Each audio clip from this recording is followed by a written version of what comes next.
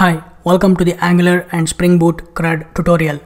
In this video, we are going to create a model class and a component, and also we are going to add a routing to our Angular application. So let's begin.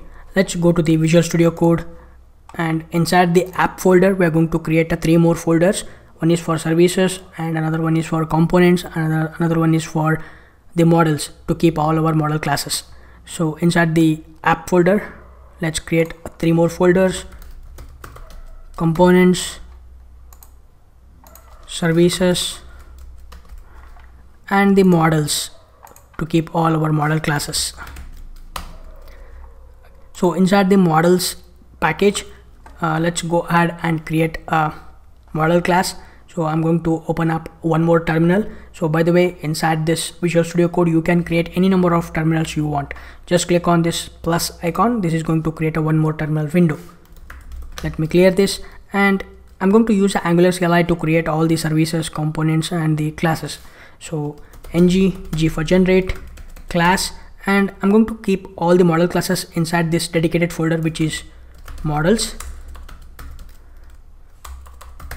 slash, and I'm going to specify the model class name, which is expense. You don't have to specify anything else like model or entity, anything like that. Just specify expense, and you don't need to specify the extension as well. This is going to, the Angular CLI itself going to attach an extension for us. And by the way, I'm going to skip the test files. So for that, -- skip tests and set this to false. This is going to not creating the, so this is going to skip by creating the test files for us. So hit enter. This is going to create just the model class for us.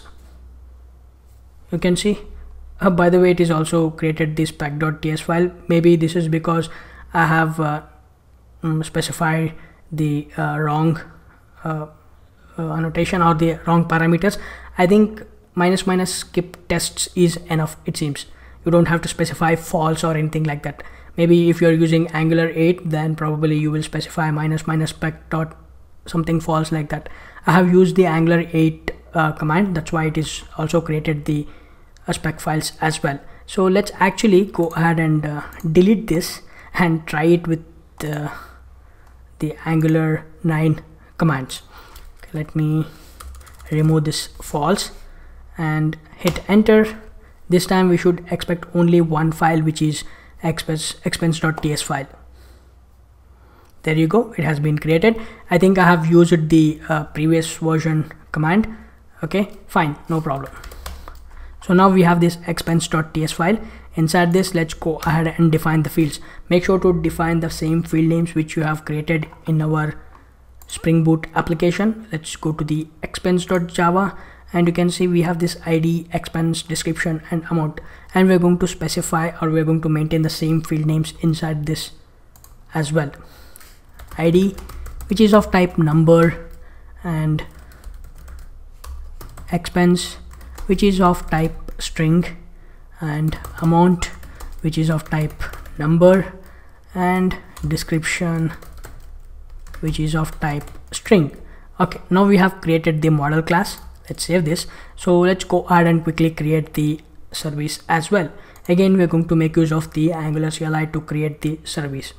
So G for generate, S for service, and we're going to keep all the services in a dedicated folder, which is services, and I'm going to call the service file name as expense. You don't have to attach service to this file name. Okay, you just have to specify the expense. By default, the Angular CLI will attach service to this file, like it is going to create the class as expense service. So you don't have to specify the service for this.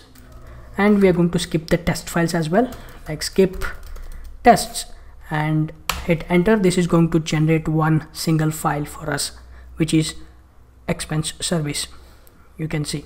So now let's go to the service file.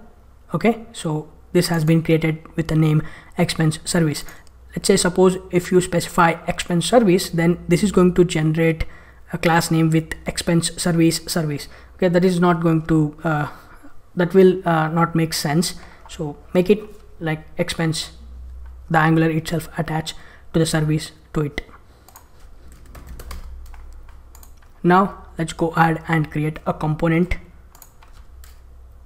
Ng, G for generate, C for component. We're going to keep all the components in a dedicated folder, components, and the component name is least expense. Again, you don't need to add the component to it, or Angular automatically add the component to it.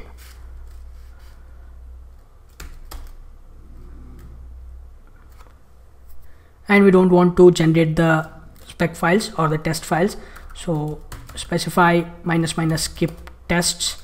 This is going to generate all the necessary files, the TS file, HTML file, and the CSS file, and it also updates the app.module.ts file.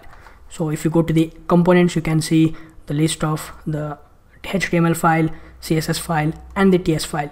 So inside the TS file, you can see we have this app-list-expenses selector. So let's go ahead and add this selector inside our app.component.html.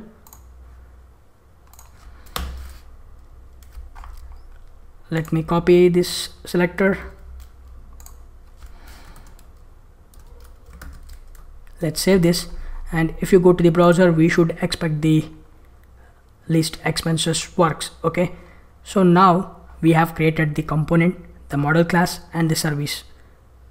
Now we need to add the Angular routing, so that we are going to do in our next video. Thank you so much for watching. I will see you in the next video.